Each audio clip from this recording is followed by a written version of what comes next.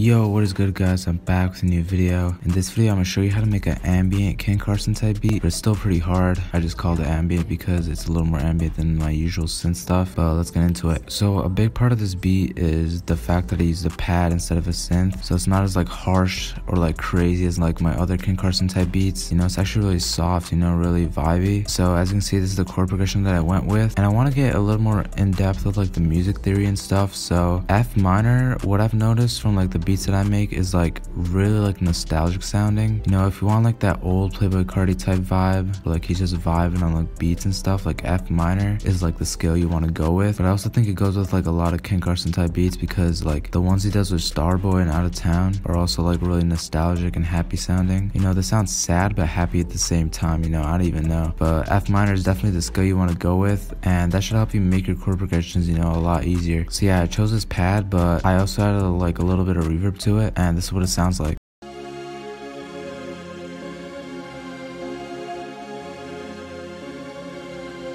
Then I went and got this bass, and I pretty much just followed the root notes of the melody. So I followed the root notes of the melody, but I didn't create like the same exact pattern. So as you can see, I added like this little extra note right here, but it's still like following like the bottom notes of the chord progression. So I just added this note because it added a little more bounce.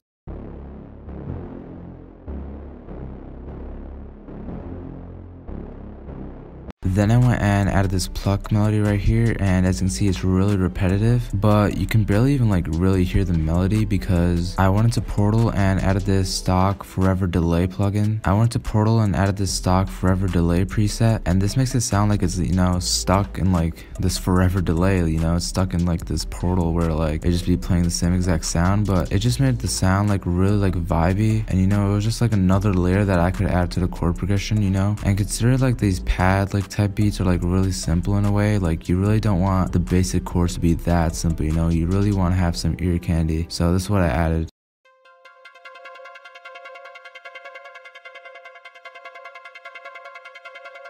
And then the final thing I added was this lead. So I pretty much just played this pattern and repeated it for 2 bars. And yeah, you know, I didn't really add any effects, I just let the preset do its thing.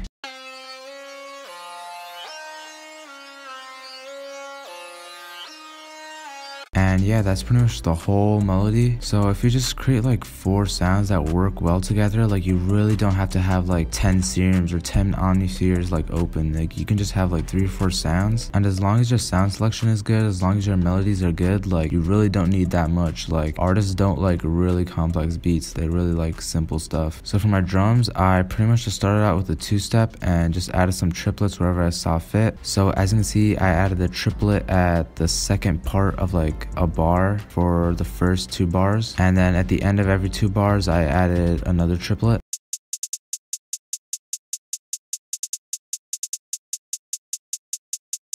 Then I just got this clap pattern, and I pretty much just went with like the normal clap pattern, except I added an extra one here.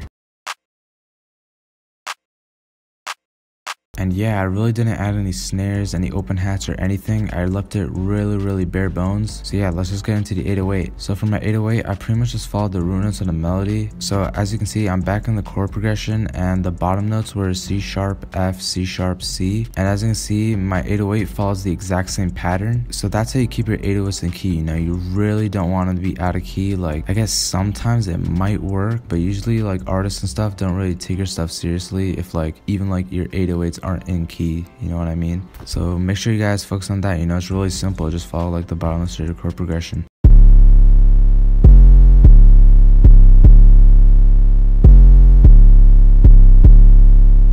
So as you can see, I turned up the velocity all the way up. Then I went to the 808 and turned down everything except for the hold. I put that all the way up, and I got this box envelope, and then I turned on cut self, and that's how you keep your 808s like really clean. And then for my mixing, I added the soft clipper to the master, and for that pad I obviously added reverb, and I added this EQ to it. Then for that bass I added this EQ. For that pluck with Portal on it, I added no EQ, no filter. And then for the lead I just added this EQ. So yeah, that's pretty much all of my mixing and stuff. So for my my arrangement, I kept it really simple. As you guys can see, it's pretty much this section like repeated over, and then at the end I added like a little outro where the volume goes down. So considering the arrangement is like really simple, so as you can see, I removed the 808 in some parts, and some parts I removed all of the drums all together just to like make it hit when like a new part comes. So as you can see, it'll sound like this.